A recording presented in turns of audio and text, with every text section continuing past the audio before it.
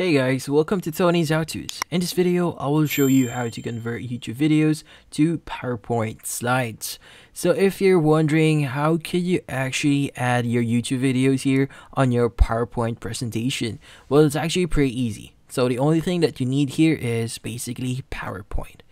Now in here in PowerPoint, the first thing that you want to do is you want to go to the Insert tab here. Now under Insert, you should be able to see a section that says Video.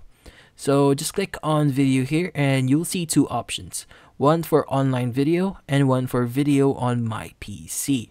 Since we want to attach a YouTube video here, we want to choose online video. Now in here we have two options again. So you could actually search for YouTube here, and for example you want to add a keyword and basically search for YouTube videos. But if you already have a YouTube video here, you could just basically paste your embedded code. So how do you get your embedded code? So let's go to our Google Chrome here. So we have this video here for Tony's How-Tos. So how do we actually get the embedded code? So when you actually right click on your screen, or in this video here, just right click on it, you'll see an option that says copy embedded code. So when we click on that, we'll be able to copy the embedded code for this video. So let's go back here in PowerPoint, and what you need to do is you just need to paste this one. So either press on your keyboard Control V, or right click on this section, just click on paste. Now once you paste that, just click on the arrow here, that's the insert button, just click on that, and it's going to automatically add your video. Now from here, if you want to resize the video here, let's just resize it. You could actually move the points here and make it a lot larger. You could even position it in a way you want to. So if you want to play this one while not presenting, you could just basically double click on the video. It's going to load up, and from there you should be able to see the controls for YouTube video. So when we click on the play button here, as you can see, it is now playing on our PowerPoint presentation. Now if you want to play this video on your presentation, you just need to click on the slideshow option here, and it's going to load up real quickly here. And what you need to do is you just need to click on the play button that you see on the center of your screen, and it's going to load up.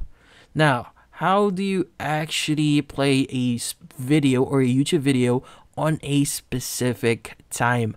So it's actually quite easy. You just need to do the following. So by default, when we copy a embedded code here, we just right click on it and just click on copy embedded code. But what we need to do here is we want to click on the share button underneath the video. Now in here, you want to click on embed, and from here you want to actually scroll down a bit until you see the section here. So you'll have the option that says start at 1 minute and 27 seconds. So when you click on that, you'll be able to actually start the video at that specific time.